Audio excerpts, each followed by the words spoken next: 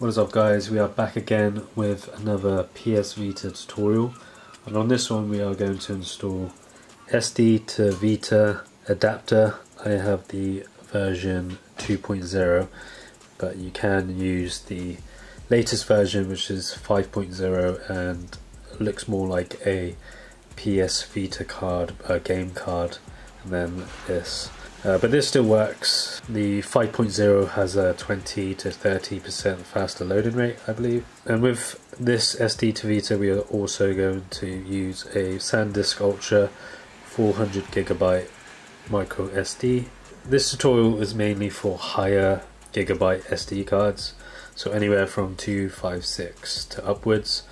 You have to install the Sd2Vita this way rather than relying on the plugin, which is on auto plugin, where you can just automatically assign your Sd2Vita and it kind of does it itself. But in this case, because we're using a larger SD card, we are going to have to mess around with some of the config files on Vita shell, which I'll show you how to do that shortly. So the first thing you want to make sure is that your PS Vita or PSTV is running the exploit Enzo, running on 3.60 or 3.65.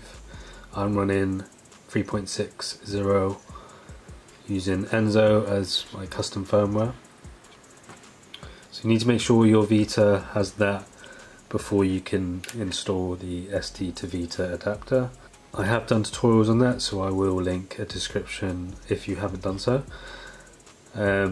So as you can see on my system settings and system information, I am running 3.60 and I currently have a 16GB PS memory card in there. Let's see, we have only almost 4 gigs left. I'm going to delete some of these games to free up some space because we have to run Vita shell, which is another program that you need already installed to be able to do the file transfers and stuff. So I'm just going to uninstall these games here, free up as much space as I can. So I've gone and freed up a lot of space, so now I have 14 gigs remaining. I've done this so it will be easy for me to back up what's on the PS Vita memory card and then transfer all those files onto an SD card. If you don't want to delete, any of your stuff on your memory card, if you want to save all your game saves and that, then when you go onto Vita shell, it's faster to connect via USB than FTP. In my case, I'm going to use FTP because I don't have much files to back up. If we go back, so what the Sd2Vita does, it changes the UX0 folder, so this will be the SD card once we've successfully put all the files together. And then you can still use your Sony memory card, but you can only use one at a time, so just bear that in mind.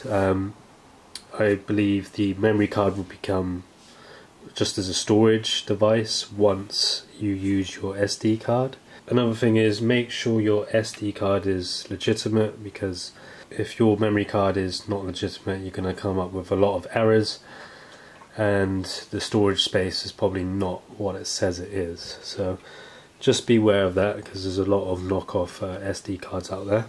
So what we're going to do is we're going to press start on Vita shell, make sure you choose memory card, and then we're going to change this to FTP.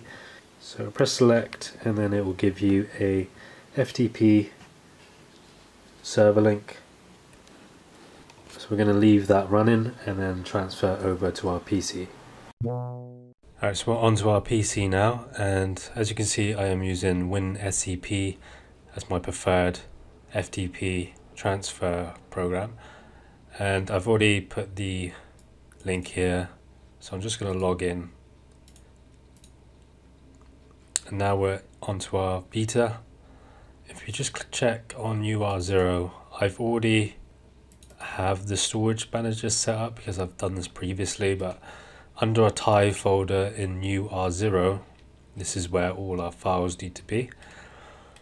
And then UX0, our TIE folder is blank, so that is fine. The first thing we want to do is we want to download storage manager.skprx and then the storage config file.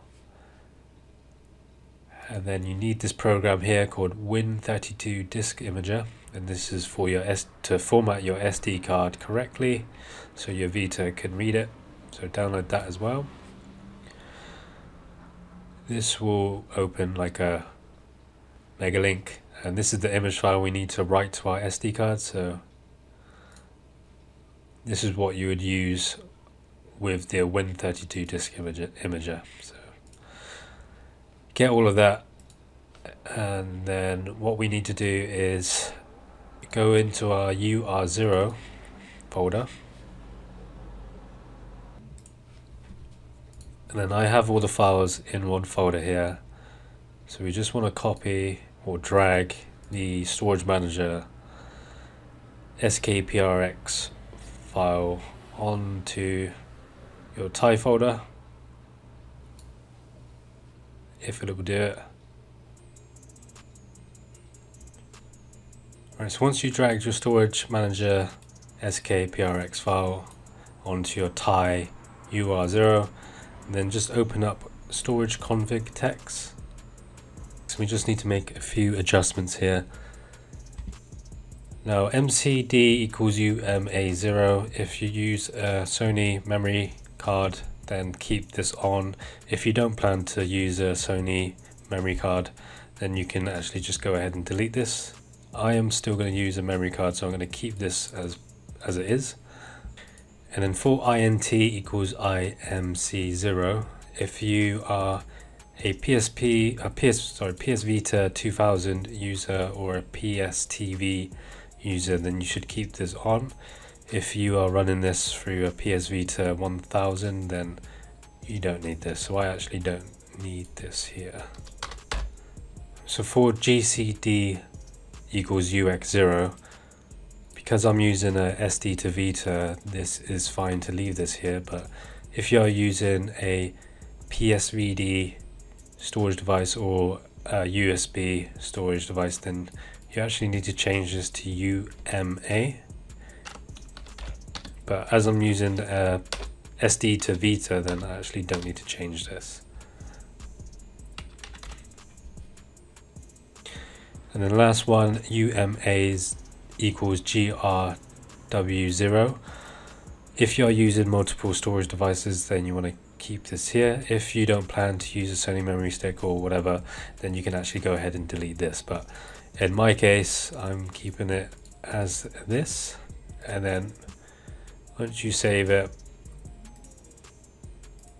you can then just transfer this over onto your UR0 TIE folder. Okay, once you've done that, we need to go onto our config file under UR0. Open it up. I'm just going to delete this string and then re-add it, because this is the string that we need to do. Your TIE config file probably won't look like this. It'll probably look different, but most of these plugins, because I've already set this up, are set to UR0 TIE, apart from the Adrenaline kernel, which it says UX0, but this whole folder from UX0 is going to be transferred to our Sd2Vita card, so it will then think it's running off the SD card instead. So that's absolutely fine. What we need to do is we need to add our storage manager plugin string here, so then it can read this first. So just type in UR0 colon TIE slash. I'm just going to copy this text here because we want to make it as foul proof as possible, because any typo will cause this not to work. And then I'm just going to save it.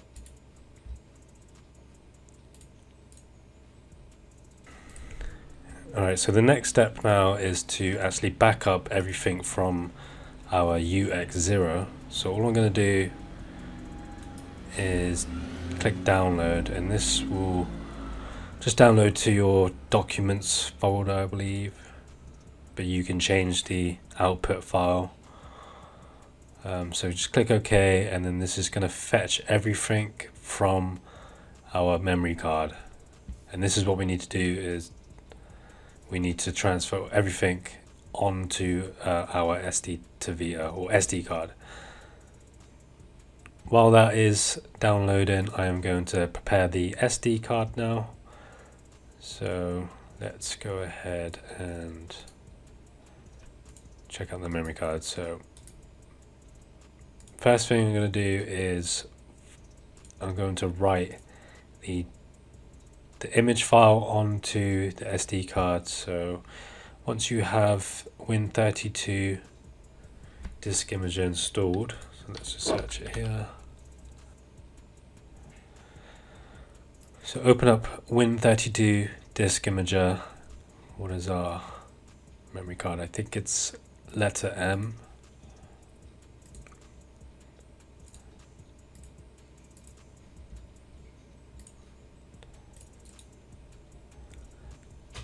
Alright, so pick the zzBlank. This says 1, but I'm going to change this because I've downloaded this before. So zzBlank.img file. I'm going to write it to the SD card, making sure that is all correct.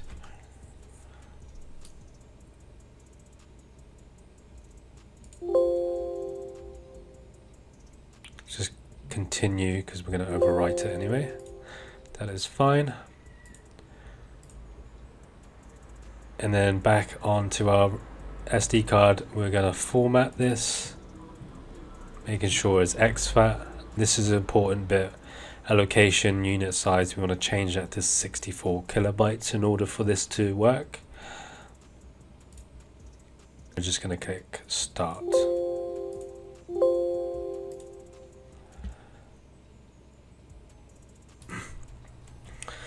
Alright, so our files have downloaded, and as you can see here, this is our entire UX0 folder. So I had a 16 gig memory card and it transferred 556, which took about 10 minutes on FTP.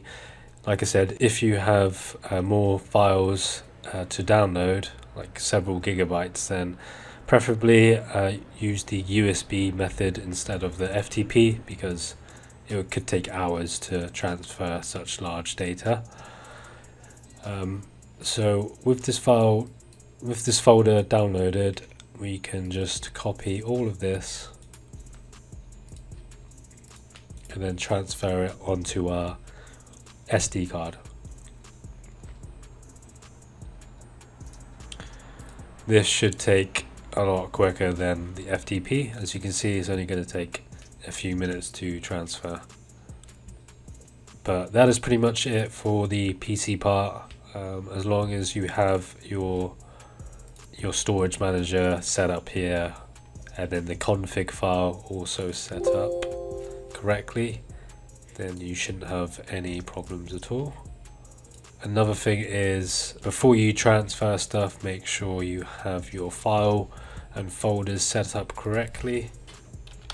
So if you are experiencing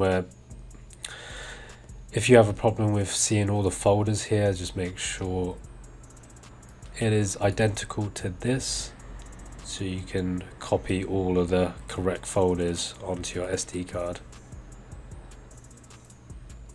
So I'm just going to let this run, and then we're going to transfer to the Vita. So we're back onto the Vita now, and we're still logged in via FTP. So what we're going to do is we're going to reboot the system, because the changes won't be made in effect until everything is rebooted. So I'm just going to power off, and I am also going to remove the memory card. Alright, so our files have successfully transferred to our SD card, and now I'm going to transfer this into our Sd2Vita.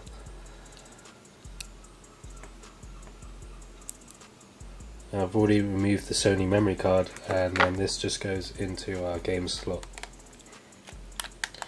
Now I'm going to turn it on. Alright, so we're just going to check the memory now. So if you go on System Information, and there we go, you can see Vita is now reading the Sd2Vita card, the SD card as 366. And again, this should work with a 512 gig card, or at 1 terabyte I believe this should work with. Go on to our Vita shell just to triple check.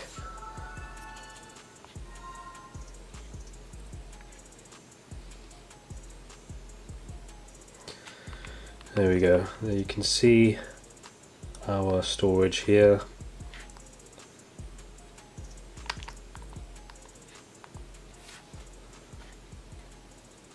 So yeah, that is how you switch your Sony memory card to a Sd2Vita using a large storage SD card such as this 400GB one that I have demonstrated.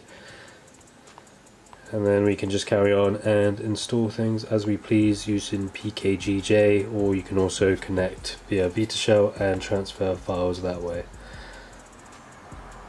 If you do come across some issues, another thing you can do is just go onto auto plugins and make sure Sd2Vita settings is correct, because sometimes this might not work from the get-go. But we can configure our Sd2Vita, like switch the official memory card as a different port, etc.